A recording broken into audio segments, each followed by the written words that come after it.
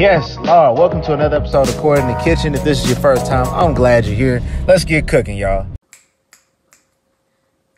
Yo, today we doing soul food with a twist, baby. Look, check it out. So we got 3 different ways we can do up a pot roast. All right, it's going to be part of a 3-part series. Okay, so we got regular pot roast dinner. We're going to put some pot roast, carrots, and potatoes over a bed of rice. And then you can add whatever other side that you want to. We're going to cook the pot roast low and slow in the crock pot. Okay, so that way you got time to go ahead and do other things. Catch the game. Go ahead and go to church. Do whatever you need to do on Sunday. You're going to come back with aromatics. It's just going to be, woo! Look, the aroma in the house is going to be crazy. Do you hear me? All right, so look. Part 1 is going to be just your classic Sunday dinner. We're going to get some pot roast, carrots, and potatoes, and then go put that over a bed of rice. And if you want to add another side to it, go ahead. Do what you do, man. You know what I'm talking about? So, look. Part 2 is going to be a pot roast sandwich. And then Part 3 is going to be pot roast fries. All right? Lord have mercy, I'm trying to tell you. But anyway, look, y'all came here for the food, so that's what I'm going to give y'all. All right, so look, let's get off into the recipe, though. All right, so then what we're going to do is start off with a nice size roast, okay? So that's about 4.5 to 5 pounds of a roast right there. So you're going to get some sea salt, or you can just get regular salt. Use whatever you got in your cabinet, but sea salt is going to bring out better flavor. So you're just going to go ahead and be liberal with this. Go ahead and go crazy. You know what I mean? Go crazy with how much seasoning you put on this, because honestly, once we put this in the crock pot, a lot of this flavor is going to be absorbed into the juice. So anyway, yeah. Hit it over the head. I honestly don't even have a measurement for this, really.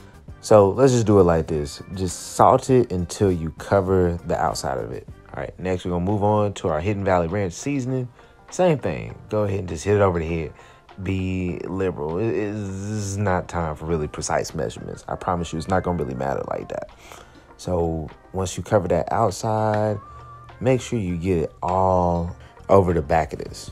So I know it's about 11 ways you can make your roast and season it up. So you tell me, what's your favorite seasonings to use? But I promise you this one's going to go crazy, though. Moving on, so we're going to go ahead and grab some black pepper. You can get it already pre-ground, or you can go ahead and get the black peppercorns. Put that over the top. Be liberal with it. And then you know what the magic to making your food taste good is? One of the tricks, I learned this when I was a little boy, is season both sides of your damn food. Because you know why? You already know. Because you're going to eat both sides. So you want that flavor to be in every single bite. Do you hear me? All right. So we're just going to do it in reverse now. So you're going to hit it over the head with the black pepper. Then you got your ranch seasoning. And then we got our sea salt. All right. Anyway, while we finish seasoning that up, let me ask y'all this. So what would be your soul food starting lineup, right? So you're going to pick 1 entree, 2 to 3 sides.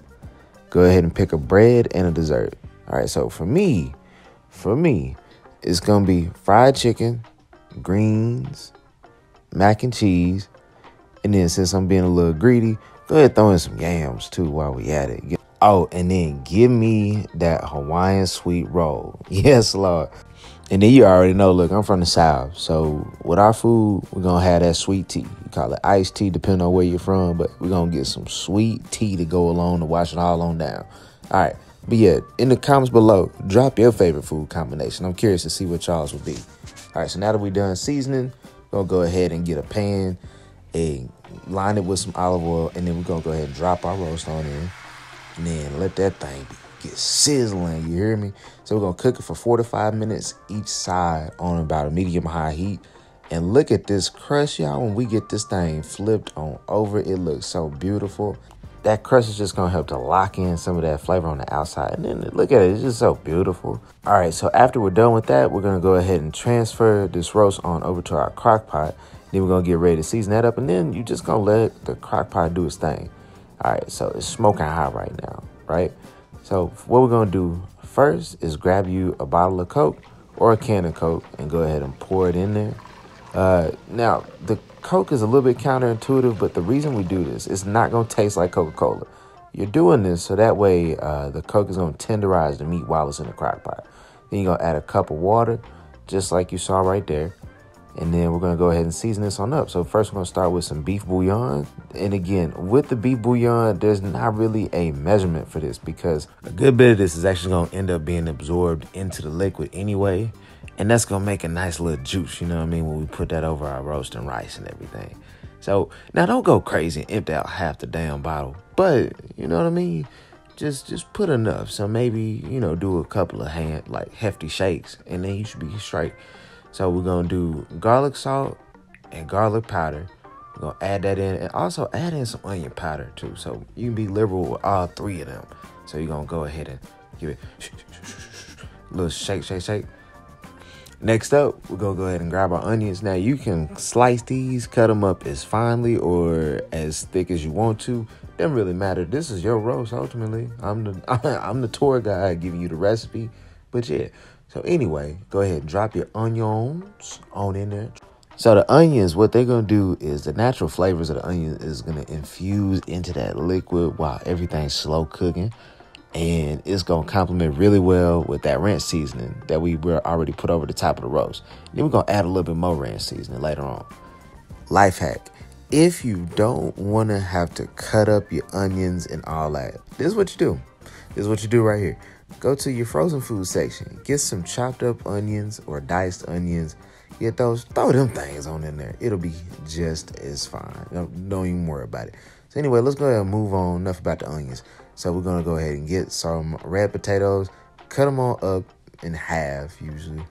And then we're going to go ahead and drop those in as well. We do those first up. We got some carrots that we add in here too. But we do the carrots last because they cook a lot faster than the potatoes. So we want to make sure those potatoes are nice and soft. All right. So go ahead and stuff them bad boys on in there just like that there. Real simple. And then we'll go ahead and drop them down, immerse them into the liquid. And we're going to hit this over the head with a little bit more ranch seasoning. Reason being because, like I said, a lot of the flavors are already going to get soaked up into the liquid. Now, after we done did that, go ahead, get your lid covered on up. We're going to set this on low and cook for about 4 hours. Now, after those 4 hours, we're going to come back and get our baby carrots, drop them things on in there just like that. And then reason why, like I said previously, you don't want to add the carrots in first because then they're going to be extra mushy. And who the hell wants that? And then lastly, you're just going to go ahead and get your lid covered back up. If you want to give these a nice little stir, so that way you can get everything around, get the carrots immersed into the liquid, great.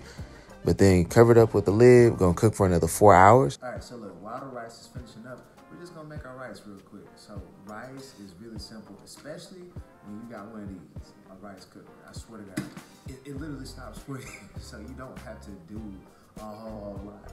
All right, so look, what you're going to do, so all that you do when it comes to making rice is however much rice you put in, you're going to double that up in liquid. So you can get creative with this if you want to. So we got our bag of rice. I'm giving you half a cup. Get half a cup of rice, just like that, and then just double up. Just depending on how many people you feed. So it's just simple math, really and truly, all it is. So you get 1 cup, get 2 cups of water. Now, keep in mind, whatever you put in the liquid is going to get absorbed into the rice. So what I would suggest is either you can do some Cajun seasoning if you want like a Cajun type of flavor, or to keep it simple, you can do some chicken bouillon. You can be a little bit liberal because, again, a lot of the water is going to soak this up anyway. You add your little bit of oil, let that finish, and then by the time that's done, you know what I mean, you're going to put the roast on the top and you're ready, yo.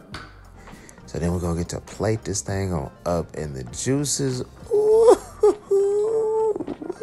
yeah, you got to do that. That's you get a little bit of liquid, so get that seeped into the rice.